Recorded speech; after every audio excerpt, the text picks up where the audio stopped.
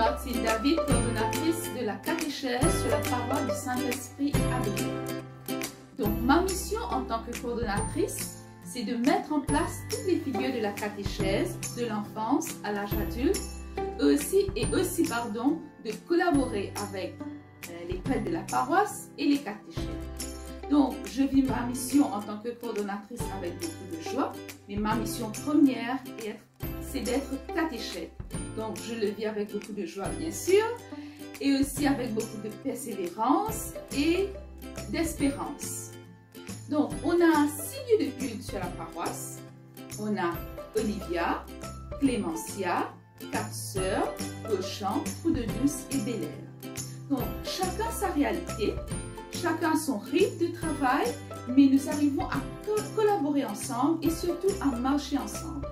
Donc, comme je vous avais dit précédemment, nous touchons presque tous les âges de la catéchèse, dans la catéchèse, de l'enfance à l'âge adulte. Donc, l'enfance, on a Éveil, Zachée, Nicodème. Et pour les ados, on fait la catéchèse au SSS de Bel Air.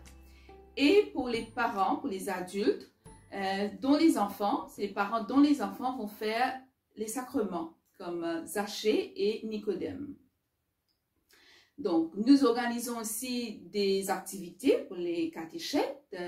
La dernière en date, c'était en mai dernier, où nous avons eu une retraite avec beaucoup de grâce, une retraite. Et pour moi, c'est important de s'arrêter, de regarder où nous sommes et aussi qui nous servons. On fait aussi des activités pour les enfants, comme le pèlerinage, mais avec la Covid-19, on était un peu à l'arrêt, donc on pense reprendre le pèlerinage l'année prochaine. Donc, je vous demande aussi de prier pour nous, de prier pour la catéchèse, surtout de l'île Maurice. Et je vous dis merci beaucoup, soyez bénis.